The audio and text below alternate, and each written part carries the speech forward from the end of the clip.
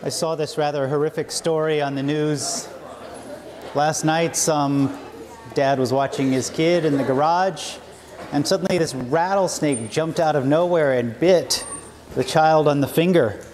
And I can't imagine how scared they both were. I can't imagine how scared that little child is going to be of snakes far into the future.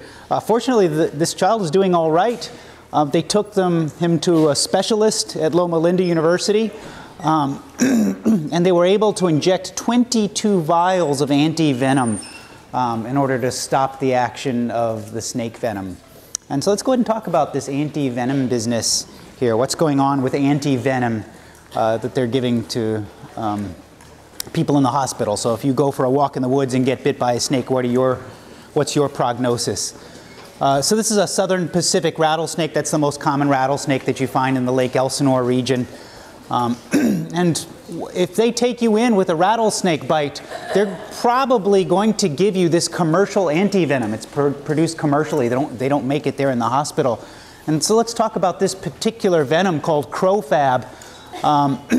If you look at the prescribing information or just the title in the box, it says Crotalidae polyvalent immune fab, ovine. And what that tells you is that it's an antigen binding fragment that is produced from monoclonal antibodies that come from sheep. That's what ovine means. It means it comes from sheep blood. So what they do is they typically collect venom from many snakes, and then they use that venom to immunize sheep. So you immunize sheep, you combine it with something called Freund's adjuvant, typically, to get the immune system going. And then a couple of weeks later, you give it another boost, and the immune system freaks out and is totally ready and starts cranking out tons and tons of antibodies to all the different things that you find in snake venom, in this particular snake venom. And there are lots of nasty things in snake venom. Snake venoms are designed to mess with the cardiovascular system, at least these types of snakes. So they contain enzymes and proteins that degrade tissue, that break down proteins, that lyse blood cells, and that prevent clotting. So you can imagine what a bad mix of toxins this is. So when you inject this into a sheep, the sheep's immune system produces all these different antibodies to all these different bad things that you find inside of the snake venom. And so then you come along and you collect blood from the sheep. Doesn't kill the sheep, right? You can go give blood and it doesn't kill you. And then they isolate the antibodies. They use affinity chromatography to isolate all the antibodies and leave all the blood junk behind. And so what do they do with all these antibodies? The last thing in the world you want to do is take a sheep antibody and inject it into a human being. See, these parts right here on the antibody called the antigen binding fragments bind specifically to all those snake toxins. But this part right here doesn't help you. It's just a little bullseye that helps your immune system home in on this and say, hey, that's not human, I'm going to attack it. So what they have to do to prepare this for a human being is to chop off this constant fragment down here, and they use an enzyme to do that. And they use an enzyme that's derived from papain from papayas called papain. And that papain comes along and cleaves a single amide bond on each arm here. It's just a single carbon-nitrogen bond, but it's extremely specific. And so the enzyme papain cleaves off these little arms. They throw away the bottom part. Don't need that. And these top parts look a lot like the antigen binding fragments from your antibodies. Your immune system can't tell the difference for all intents and purposes. So what they're doing is they're collecting these antigen binding fragments that bind to all these different snake venom components. They put it into a vial, and those things sit in the refrigerator waiting for somebody to get bitten by a snake. So it's a simple use of an enzyme to cleave very specifically amide bonds here on the arms of immunoglobulins, of antibodies. How effective is that overall? Say again? How effective is that? Is this venom? I'm not an expert. How effective is the antivenom? I'm not an expert on antivenoms, but after reading a couple of these stories, it's very effective. If you can get to the hospital very quickly, you're in good shape. If you're stuck out in the woods on a 6-day hike, that's a problem. So, and this is one of the nastiest toxins. You notice they had to use a lot of, whatever they said, 22 vials of antivenom, and the kid's doing fine. So you're a lot larger than a kid, so it would be a lot harder to hurt you.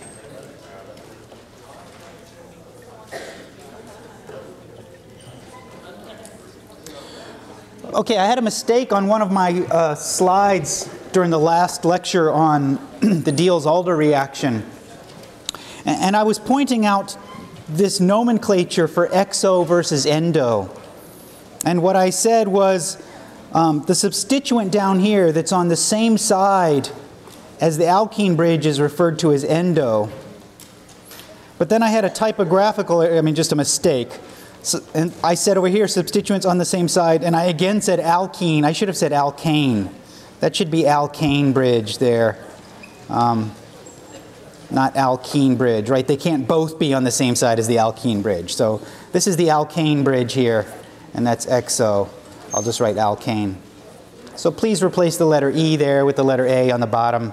And if you're not exactly sure, look at the book, because I just had the same word twice. And that's because I was copying and pasting too much. Okay, so we moved on from chapter 16. Chapter 16 was a lot of dienes and conjugation. And we moved on to chapter 17 to talk about aromaticity. And one of the main points about aromaticity is that you learned all these different reactions of double bonds. Lots and lots of different reactions of double bonds. And what's going on there? In chapter 10, you learn more reactions of pi bonds in alkynes in chapter 11.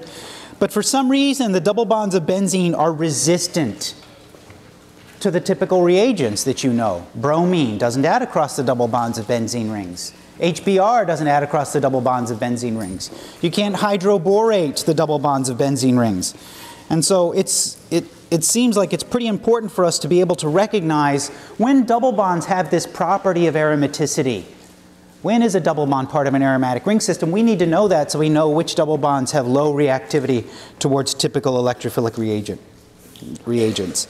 So I'm going to give you, just one moment here, I'm going to give you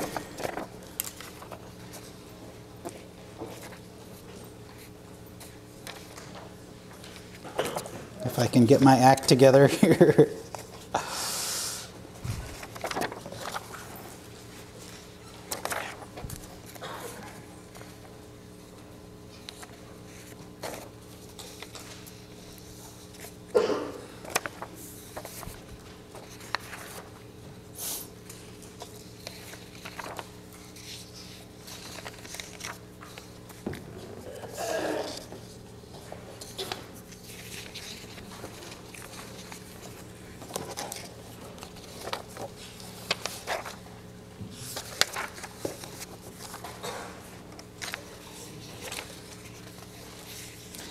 It is amazing how quickly I have now mixed up all of my little sheets that I had here.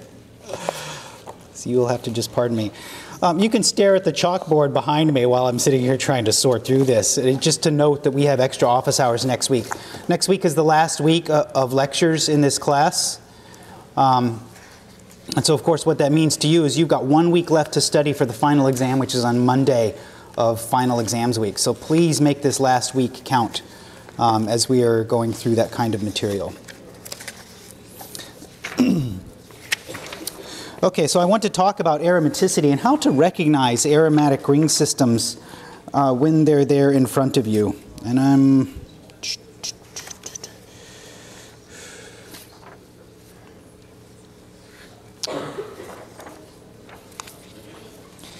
Okay, so I'll just do the best to sort through my disarray of notes here. Okay, I want to introduce you to some, oh, that's not the, here, sorry about that. That's not what I wanted to give you. Here's what I wanted to show you. It's to try to give you the ability to recognize aromatic and anti-aromatic compounds. So probably you have your notes in front of you and know where they go. Okay, so let's talk about this. How do you recognize an aromatic compound? This property of aromaticity that causes double bonds to be unreactive, that causes protons in your NMR spectrum to be shifted way downfield to 7 to 8 parts per million. That's super particular to benzene rings in the proton NMR. So it's important for us to recognize aromaticity, and we're going to use a set of 3 rules in order to decide whether something is aromatic or not. Here are those 3 rules. And the first of those rules is kind of a mathematical rule, but I'll have to explain how we do this accounting for this mathematical rule. It's called Huckel's rule.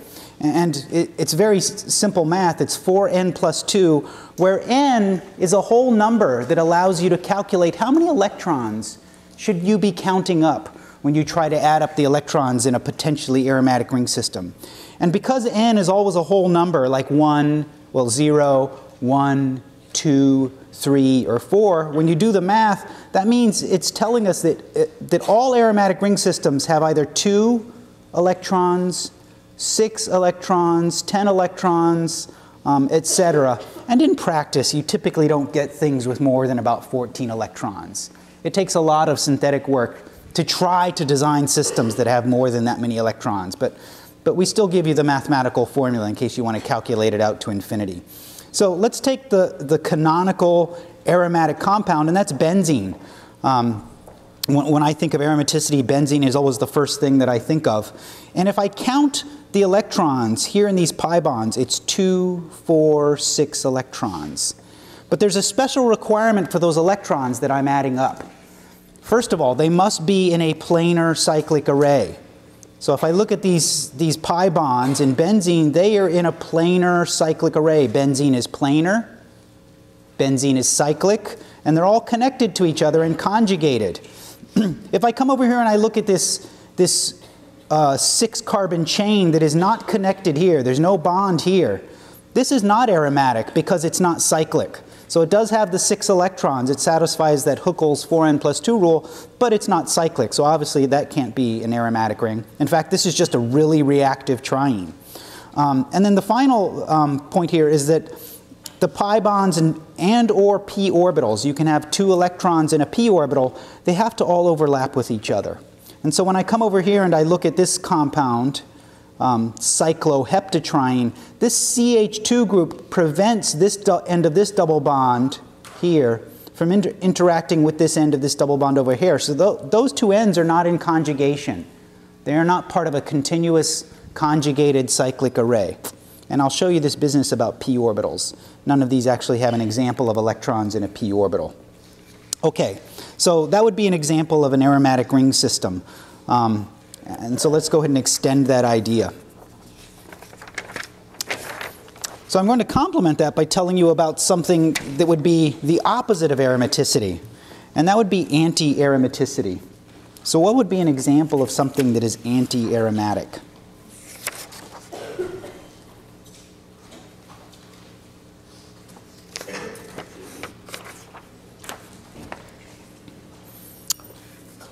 And I think I'm messing this up again, so let me show you, just give me the ability to write on here. Okay, so anti-aromaticity is the opposite of aromaticity. Aromatic compounds are stable. There's a thermodynamic driving force for organic compounds to want to form aromatic ring systems.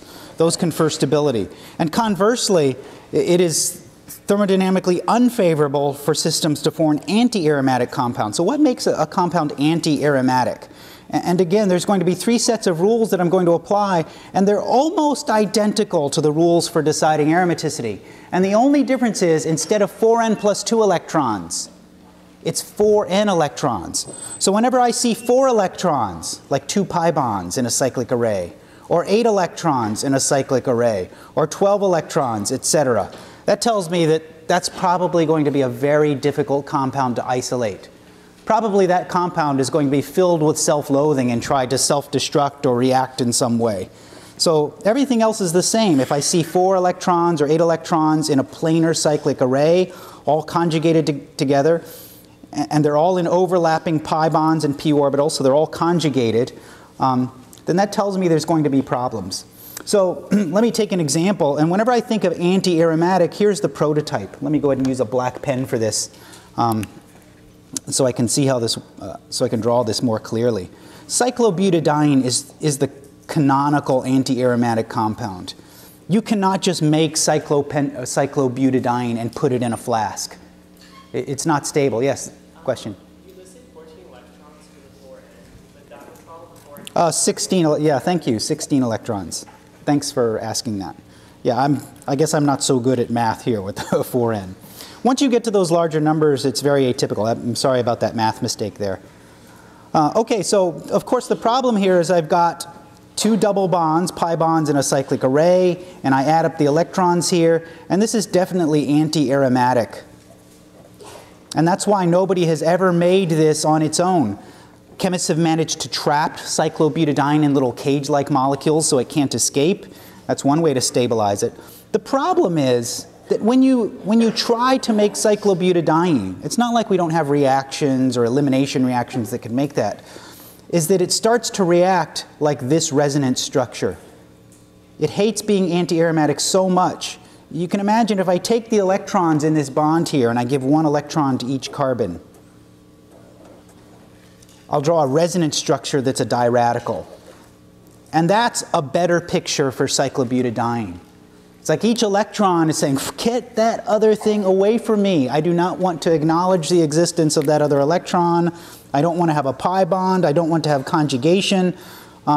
So it acts like this. This is how much cyclobutadiene hates being an anti-aromatic molecule. Now, there are other apparent anti-aromatic molecules that have been synthesized that somehow manage to avoid being anti-aromatic. So, for example, chemists have made cyclooctatetraene, a cyclooctane ring with 4 double bonds, and it looks kind of aromatic. It looks kind of like a benzene ring. The problem is that it's got 8 electrons. So there's 2 electrons in each pi bond, 2 electrons here, 2 electrons here, 2 electrons here, and 2 electrons on top here. That's 8 electrons. And the way that this avoids being anti-aromatic is it bends into this boat-like shape that prevents the double bonds from being in conjugation. How clever of that molecule that it figured out that it can bend into this kind of shape so that the pi bonds are literally orthogonal to each other. So in fact, cyclooctatetraene with 4 double bonds is not anti-aromatic simply because it's not planar. And if you tried to somehow flatten it to make it planar, it would freak out and probably start to act like a diradical or do Diels-Alder reactions. It would find some way to not be, to react and turn into a stable molecule. Okay, so try to recognize aromatic compounds because they don't do addition of the reagents that you're familiar with. Bromine, HBr, hydroboration, hydration. They have special properties in the NMR spectrum, and don't expect that you'll be able to make anti-aromatic compounds because you won't be able to synthesize those. They'll find some way to finagle themselves out of being aromatic. They won't be aromatic. Okay, so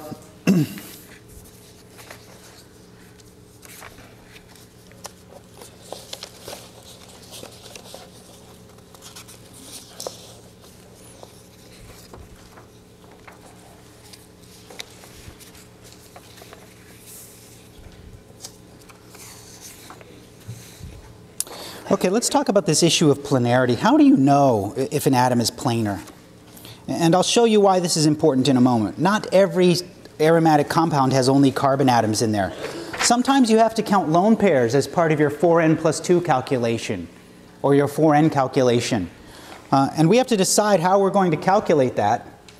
We have to decide which pairs of electrons we're going to count. And I want to start off by addressing this issue of how do you know whether a pair of electrons is in a p orbital or not in a p orbital. And I'm going to start off by looking at ammonia, and I think all of you know. Did we? Let me, does somebody have a set of notes that I can look at so I can try to get back on track? Planar aromatic ions. Okay, perfect, thank you. And I'll get to this, I'll come back to this issue in a second. Okay, how do you know if something is planar? Before we look at this issue of lone pairs, how do you know whether an ion is planar? So let me start off by taking a look at a series of ions. And when, so for most of these compounds here, there's very little opportunity for these to bend out of planarity. These are pretty much forced to be planar because they are so small. The ring size is so small. There's no opportunity for these to bend out of planarity like that cyclooctatetraene. Kind of the largest ring size I'll talk about here is a 7-membered ring. And so let's talk about what are our options here. I obviously can't have a double bond here on this last carbon atom, the top carbon atom of this three-membered ring. And so what I'm going to do is I'm going to put a positive charge here. If I add up how many electrons are in this empty p orbital, and I'm going to struggle to draw that empty p orbital there, there's 0 electrons. So when I add up all the electrons in this array of conjugated double bonds, then what I'll find is that there's 2 electrons. And because there's 2 electrons here, that's aromatic. That's 4n plus 2, where n equals 0. So this would be a much more stabilized carbocation than you would expect. And if it truly is aromatic, then we ought to be able to draw a bunch of resonance structures where we delocalize the pi electrons all over that ring. And let's just practice that just to make sure that it has this property of delocalization like benzene. I'm trying to draw an arrow here where I shift that double bond. Let's start to draw some of these resonance structures where I shift, and I'll have to draw this a little bigger here, where I shift that double bond around. If I take the electrons away from this carbon and move them here, now my cation is over here. And I can draw another resonance structure where I move those electrons to here and take the electrons away from this other bottom carbon. And so this has this property of delocalization just like a benzene ring. It has 4n plus 2 electrons. It's planar. In fact, I don't think that could be anything but planar again. So this very strange looking, even with all that strain, cyclopropenium ions are stable and have been made in the laboratory. You know, it's not like you can put it in a flask, but they have been made and you can get spectra of those kinds of species. Okay, so what do we need to do to a 5-membered ring in order to make that aromatic? If I put a carbocation here, like I did with this cyclopropenium ion, if I put a carbocation there, I'll only have 4 electrons. And I definitely do not want to do that. What I'd really like to have here is electrons 5 and 6. So what I really want to have for this to have this property of aromaticity is I want that to be a carbanion at that center. And so I'd really like for these electrons to be in a p-like orbital. And I'll address that. I was just getting to that. Is that p or sp3? So now if I add up my electrons, I've got a planar array, and I have 2, 4, 6 electrons. So let's just add that up. 2, 2, and 2. That's 6 electrons. That is an aromatic anion. That carbanion is amazingly easy to make. It's very hard to make carbanions. It's hard to pluck protons off of carbon atoms. But in this system, because this gets to be aromatic, it's very easy to make that by deprotonating carbon. Okay, so now let's come back to the last, this 7-membered ring. Kind of takes practice to learn how to draw 7-membered rings. That will come with experience. So now, if I want to have 6 or 4n plus 2 electrons in this system, do I want to have a carbocation here or a carbanion there? Yeah, we want 0 electrons. We've already got 6 electrons. We don't want to add any more. So we don't want to have a carbanion here. Here we want to have a carbocation. That would be a stable aromatic ion. So if I add up all my electrons, there's 0 in this p orbital. Let me try to draw that p orbital here. And I'm not going to draw all the different resonance structures. There's lots. But if I add up my electrons, there's 2 in this pi bond, 2 in this pi bond, 2 in this pi bond. There's 0 electrons in that empty p orbital. That's a 6-electron system. And that cation would be aromatic and exceptionally stable. So what are the implications here? The implications for you with respect to these aromatic ions is that if you're ever confronted with cyclopentadiene, it is so easy to pull this proton off that you can use regular bases like alkoxide bases. And no other simple alkane allows you to do that. Right? You can just take that and pull that proton off because the product here, I should have used a red arrow there, because the product here is aromatic. The product here is aromatic and heavily stabilized relative to other types of organic molecules.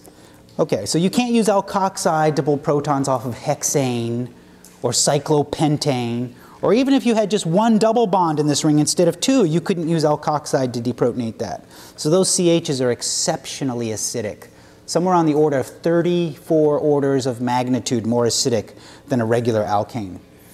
Let's come back over here and look at this 7-membered ring. And now it's different. I'm not talking about deprotonating this, but what I've done is I've put an alcohol on here that's been protonated. If you just touch a proton onto that alcohol to put a potential leaving group, this leaving group will fly off. And again, the reason why this is so fast, the reason why that is so exceptionally fast is because it generates an aromatic ion. So reactions that generate aromatic ions, whether it's deprotonation or ionization, those reactions are amazingly fast. And the situation would be totally different now if I did this, just to be clear here. If I only had one double bond in this ring, that's no longer fast. There's no base or simple base that you know of or will have heard of in the Chem 51 series that could ever pull this proton off. So I'm just going to put a dashed line here because this is insane. There's no way you could pull that proton off. That's not going to be aromatic. So you have to look for systems that have the potential to be aromatic. Those reactions will be exceptionally fast if they generate an aromatic ion, either a carbanion or anion. And let me just sort of remind you here that this is fast and this is fast. And this other one is just, there's no way, inconceivable. So gee, isn't it great to become aromatic? You get to enjoy all of that stability.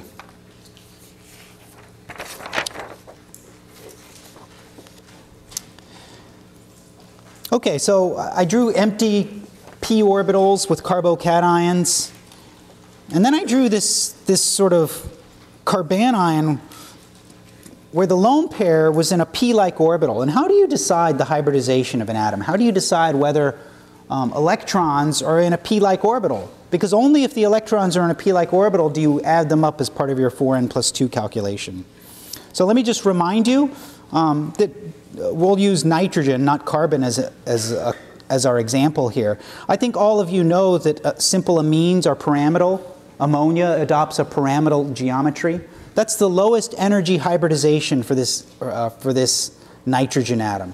So in this sort of a scheme here, these lone pairs exist in a sp3-like orbital. And that has differential sizes on each end of the orbital. So one end of the orbital is big, the other end of the orbital is small. So that would be an sp3 form of hybridization. If you were to shrink yourself down to the molecular scale and grab these R groups and bend them till they were planar, you could force this nitrogen atom to adopt an sp2 hybridized geometry. That means each of these bonds have sp2 hybridization, but the electrons in the lone pair, they're in a p-like orbital. And a p-like orbital has the same size on the top and the bottom. And that would be a requirement for us to add this into our 4n+2 rule. So let's see how that comes into play. How do you decide in this 5-membered ring system here? What I'm doing is I'm drawing edge on. This is really just the molecule parole. And it's got substituents on all these. I drew substituents on all these. And so the question is parole aromatic? Does this 5-membered ring with that nitrogen atom and its lone pair, is that aromatic? Do I count that lone pair in my 4n+2 rule? Well, if that lone pair can contribute to aromaticity, it will contribute to aromaticity. So there's two possible hybridizations for this. Most amines don't exist in a planar form, but when I give this lone pair the opportunity to participate in an aromatic ring system, in this 4n+2 ring system, it will rehybridize. So flat, in this case, is more stable because it gets to be aromatic. And that's not normal for amines. Most amines don't do that. By being flat, these electrons get to participate in a p orbital. So there's my p orbital there. And when those electrons are in our p orbital, we have equal hybridization there on the top and the bottom face, or equal, I guess the p orbital has equal size on the top and bottom face, and that allows it to effectively overlap with the pi bonds, which have electron density on the top and the bottom face. So you'll count lone pairs in this 4n+2 rule if they can exist in p-like orbitals. And I'm making a big deal about this because there will be cases where lone pairs cannot exist in these p-like orbitals. So you would expect those to have less aromatic resonance energy. Okay, so let's take a look at some systems that have nitrogen in them. Some rings that have nitrogen or oxygen. And try to decide, should we count the lone pairs?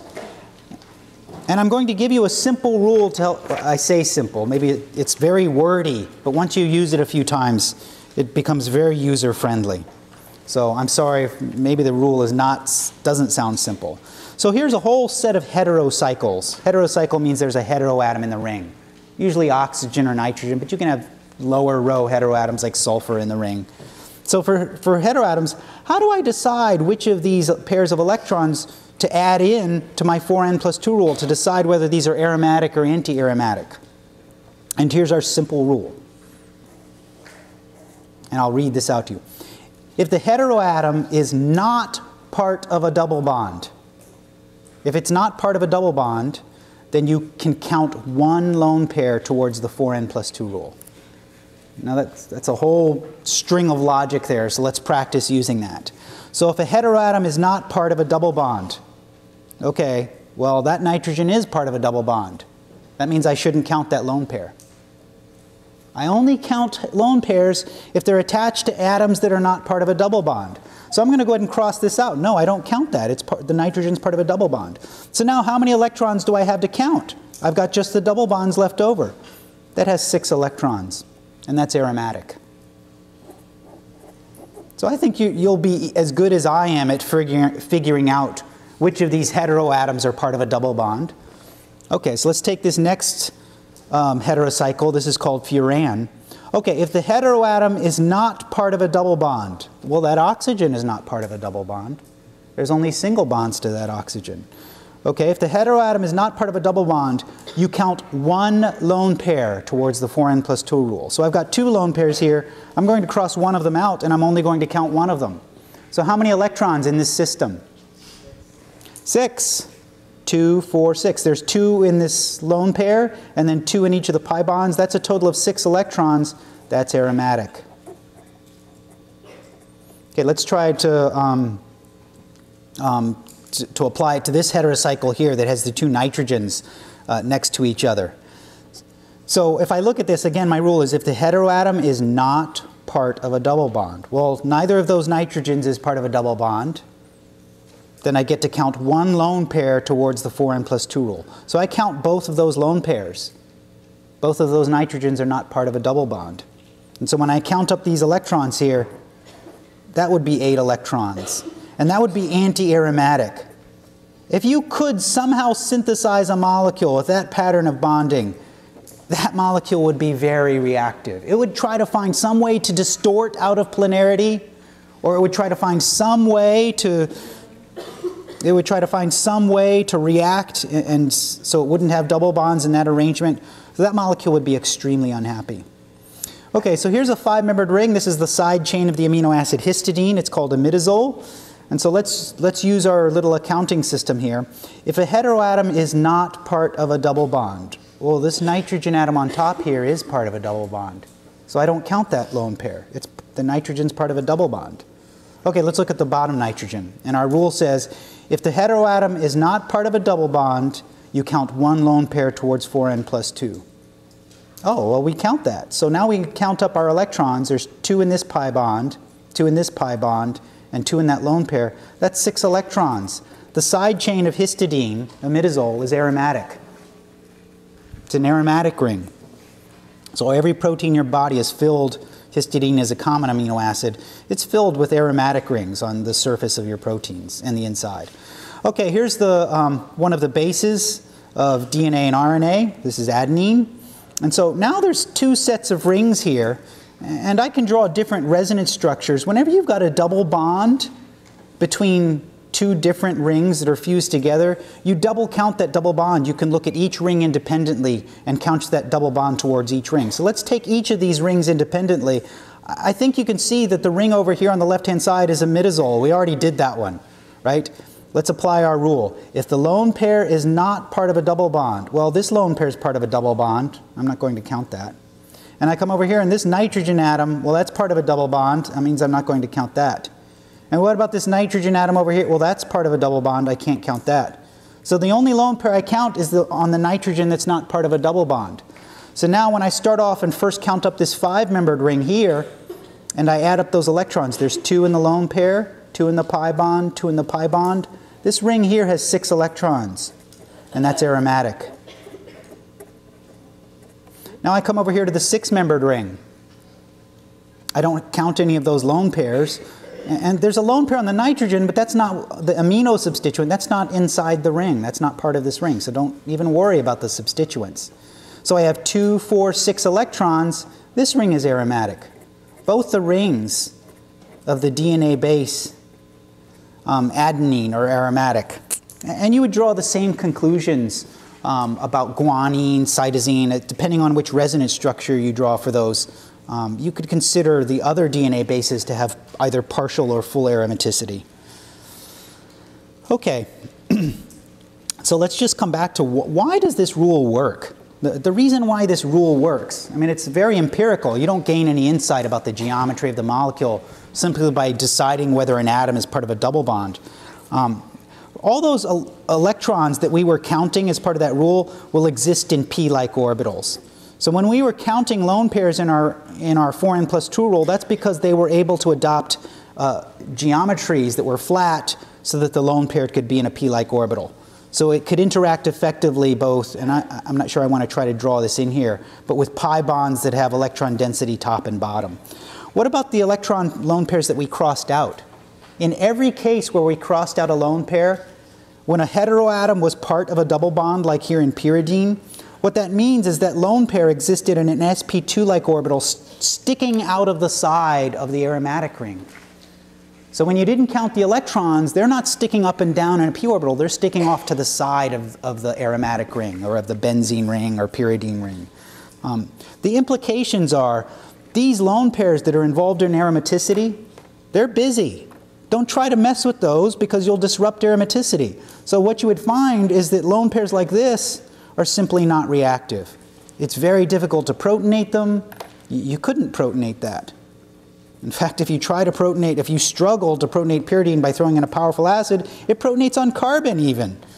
So don't try to mess with that lone pair because it's doing something. It's trying to make the system aromatic. In contrast, the lone pairs here that are sticking out to the side of an aromatic ring, no problem reacting with those. And you know that already. Pyridine is a base. You've already done reactions where you used pyridine as a base. So you'll have all kinds, you can do all kinds of reactions with these lone pairs that are not part of the aromatic 4n plus 2 rule. So no problem reacting with the lone pair on pyridine, or this crossed out lone pair on histidine. If you look inside the active sites of enzymes, one of the most common lone pairs used in catalysis is this lone pair that's sticking off to the side of a histidine side chain. If you look at every single amide bond that is produced in every single protein in your body, every single amide bond is created because this lone pair on the bottom of this adenine ring, a single adenine, a single lone pair inside the ribosome, is responsible for the synthesis of every single protein, every single amide bond in the human body. So lone pairs that stick off to the side are completely reactive, whereas lone pairs that are part of aromatic systems are not reactive at all. Okay, so I think you can see from adenine that you can fuse benzene rings together and have much larger aromatic ring systems. And so I'm going to give you an example of some fused systems here. So you can see that there's more than one way to account for this 4n plus 2 rule. There's more than one way to do the addition there.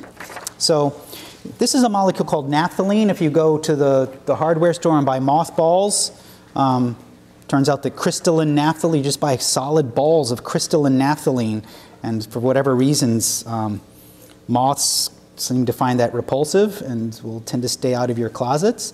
So there's multiple resonance structures that I can draw for this. If I count around, if I just ignored this ring, this bond in the middle of those two rings, that sigma bond, just pretend that it's not there, I can count around the outside edges of this flat molecule.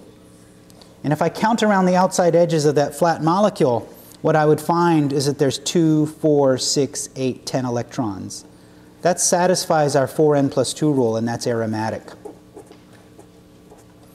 There's another way I could have done the accounting for this that's slightly different. Another way to describe this is I could have drawn a resonance structure for naphthalene in which I put a double bond in the middle. There's a different way I can shift around those electrons. And so remember what I said is if there's a double bond at the ring fusion, you can count that double bond for both rings. So in other words, the other way I could have accounted this is I could have said, in this ring over here on the left-hand side, there's 2, 4, 6 electrons, and that's aromatic. And then I look over here at this ring on the other side, and there's 2, 4, I double count. I get to count that double bond again, and that's aromatic. So I can count that middle, that double bond in the center twice. And I reach the same conclusions either way. And that is that all of the carbons in this ring system are part of an aromatic ring. I won't reach a different conclusion. So you can fuse these things in all kinds of different ways. Let me give you another example of another aromatic ring that's very common, that's fused.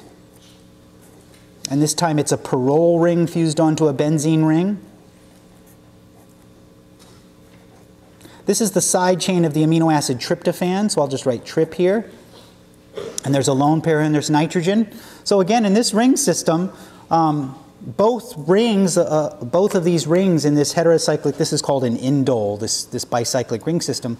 Both of these rings are aromatic. This ring over here, which obviously is benzene, that's aromatic. It has 6 electrons. If I look at this 5-membered ring over here, there's 2 electrons in the nitrogen, 2 electrons on this side bond, and then 2 electrons over here. That's also aromatic. So the side chain of tryptophan is fully aromatic, as is the side chain of tyrosine and phenylalanine. You guys are probably learning about those in Bio 98 right now. Okay, so it can go endlessly. You can fuse benzene ring after benzene ring after benzene ring onto each other. You may have heard of carbon nanotubes or graphene. That's basically what those molecules are. They're just infinite tubes made out of benzene rings all fused together.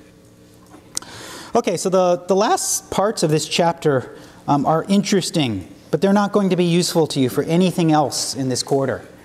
They have to do with molecular orbital basis of aromaticity, and I think you ought to read that. I would never discourage you from reading anything, but it's not the kind of thing that I can test on. You'll learn about those powerful concepts if you take upper division classes, and I would love to teach those to you there, but we just can't fit those in with the time that we've got. So, be able to recognize aromatic rings, be able to recognize anti-aromatic rings. You need to be able to know when ionization reactions will generate aromatic anions or aromatic cations. Those ionizations or deprotonations will be fast. And be able to recognize when heterocycles with nitrogen and oxygen are aromatic. Okay, so be ready. When we come back on Monday, we're going to do chemical reactions of benzene rings. And we're going to do a lot of them.